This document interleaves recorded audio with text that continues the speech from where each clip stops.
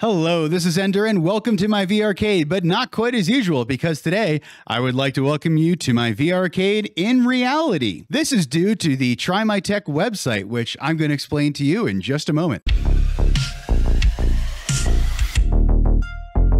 I, perhaps like many of you, got into virtual reality during the pandemic lockdown. And it was due to that I found virtual reality as a great outlet for exercise, socialization, and entertainment. Unfortunately, much as Morpheus from The Matrix would say, you can't be shown what virtual reality is. You have to experience it. I've tried to do that as best I can through my YouTube channel and green screening. However, everyone experiences virtual reality differently, not only through their perception, but also by wearing the gear and seeing how it feels and fits. Fortunately, trymytech is going to help with that problem. You can think of trymytech as a showroom or an Airbnb, where providers such as myself create experiences for you to try out. Accessories such as the Cat VR treadmill, the Pimax Crystal, which I currently have live, as well as my bHaptics gear, which is also live and available for you. Next, I'm considering creating a gun stock comparison between the Mammoth Wasp and ProTube Force Tube, and even I'll make the Pro Volvers probably available to you. Flight or sim ones, maybe soon I'll be getting the Quest 3. Now, some of you may be wondering, what if I don't live near Ender? I happen to live in the Denver, Colorado area, exact address provided after booking, but more and more experienced providers will be opening up soon. But even if you don't attend a trymytech experience, it will still benefit this channel because I will be providing my guests the opportunity to share their feedback on this channel. In fact, here's some experiences from friends I invited over in what a trymytech experience might look like. Aaron, how you doing today? Doing well. How you doing? Doing great. So we're going to try out some VR. Aaron, what's your experience with VR? Absolutely none. You can literally turn around too. Oh. You're like right here, but I don't... You don't see me. I'm close. Whoa. And that's a bazooka. Be careful. You blow yourself up. Oh, no way. This is insane. Being in there like vulnerable, right? Get him, get him. Yes! All right, now you can snipe out the window. Can you drop a gun? See? Snipe him. Yep. Of course, with an AK, it's really hard to do. Oh, you got him! Oh. Huh. Yeah! Dog! See the 3D depth to it? This is the Pimax Crystal, and we're going to put you into this now. This is freaky.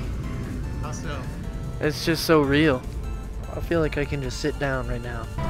How's it look comparatively to the Quest? I can like almost read this. Yeah, you can. Read the label on the back. Oh wow, yeah, I can like focus my eyeballs on it. Yeah. Yo, this is, yeah, this level of detail is ridiculous. Uh-huh.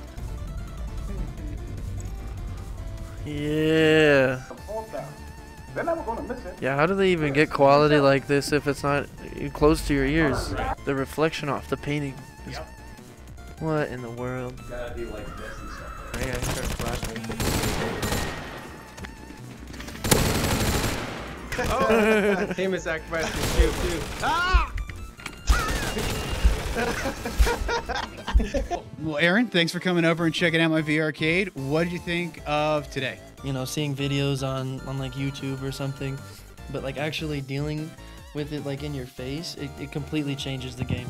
You got to play a lot of Half-Life Alyx. The bioluminescence of like some of the sludge on the walls, it had its own kind of profiles when it was like up in your face, and it just had this kind of like realism that, again, it was undescribable, you know? Going from the Quest headset to the Crystal. Yeah, with the Quest, it was like, okay, this is cool, you know, never having had done like VR and stuff before, but having that as like a precursor to the Crystal, it's a night and day difference. Like seeing up into like the fog and on the skyscraper on Half-Life Alyx, the kind of like the jiggly matter of the tripods of the aliens, it is a game changer.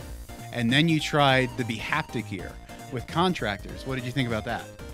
It's a hard thing to kind of like think about going into, but once you deal with it and like getting like shot in the back, it's a lot more. It adds to the immersiveness of being able to like turn around, look where you're getting shot at from. Maybe you don't die in like 3 seconds, but yeah, it changes the game. The recoil in the shoulder, really just, it's all about immersion. At the end of the day, I'm getting the kind of vibe of, and it's really hitting where I think it would want to. Now the gun stock, what were your thoughts on that? The gun stock was pretty cool, being able to like have it like a solid aiming thing with whatever game you were playing, but then it started shooting and then the recoil kicked in and I was like, oh, okay, this is something going on here. So Perry, thanks for coming over and checking out my VR gear. We've done a little VRing before, but for my audience, what's your experience with VR? Absolutely. I would say I'm on a scale of 1 to 10, like a 2. A little headset VR here and there. This will be my first time on the treadmill. And then I've done kind of one of those VR arcades with a bunch of my friends with the haptic feedback stuff. But novice at best. He's tried my Reverb G2 and my Quest 2, and today he's going to be using the Cat VR C2 Plus, and we're also going to be showing him the Pimax Crystal. I'm gonna myself.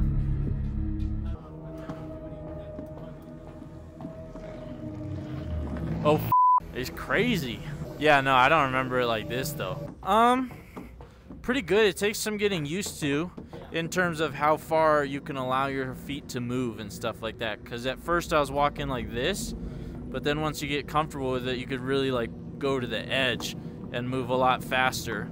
It's just like trusting the harness and stuff. You can definitely tell it's not how you naturally walk, just because when you put your foot on the lip, obviously it slides down. So I feel like it's like trying to walk up like a 20% grade of ice, where you're just staying in place. But once you get used to, oh shit, I almost fell down that. Oh!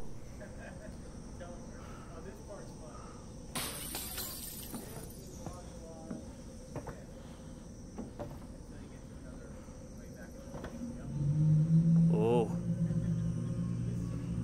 my God, I don't want to do it. All right. Oh, they didn't see me. I thought they were gonna literally jump out in my face.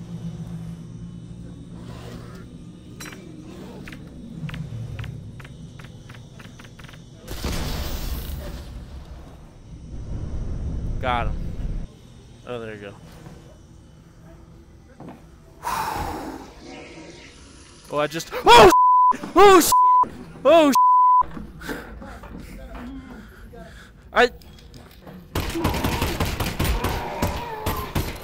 Oh, dude, these parts are pitch black. I can't see. So I'm just going for it. Let me open this one. Oh, there we go. Oh, oh, oh my, oh, oh. Oh, there's noises though. No. Oh, there's a little. Oh, oh, oh. So Perry, what'd you think of the Cat VR treadmill? It's a night and day difference in experience compared to, I mean, like our interview prior to my experience, you know, I told you, you set me up with some headsets a couple times, and, you know, even this immense setup that Ender has in his apartment where the headset's on like a bungee cord from the top of the roof. It's more intense than most setups, but add the treadmill into the mix and it's like a unique experience that I've never experienced before. So definitely I appreciate that. Cool. So if you were interested in buying one of these, do you see the benefit of coming over here and trying it out through this trymytech program I'm doing? Oh, absolutely. I would. That's kind of an upfront investment where you try before you buy. I think would definitely be worth it. And if you are a semi-regular VR gamer and you really want to take it to the next level, I think it's worth the investment, because not only do you get a killer workout in, but it changes the VR experience all for the better. Not only do you get to move through the game yourself, but as I was playing the game, and you might have heard Ender and myself kind of commenting on it, at least for me, completely eliminated the motion sickness, or not the motion sickness, but the dizziness involved in. So if you are one of those people that's sensitive to stuff like that, I think this would fix the problem.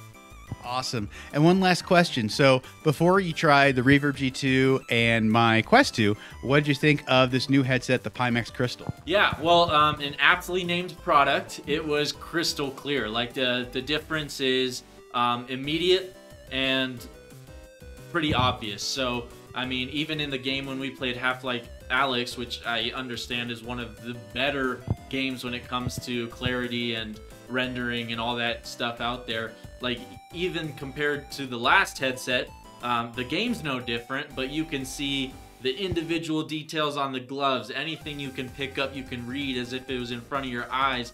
And even prior to getting in the game, like the default load screens, I was just looking around like, holy crap. And you do get lost. We were gaming for like a good hour, felt like 20 minutes, and when I took off the headset, I was like, oh, this is the real world.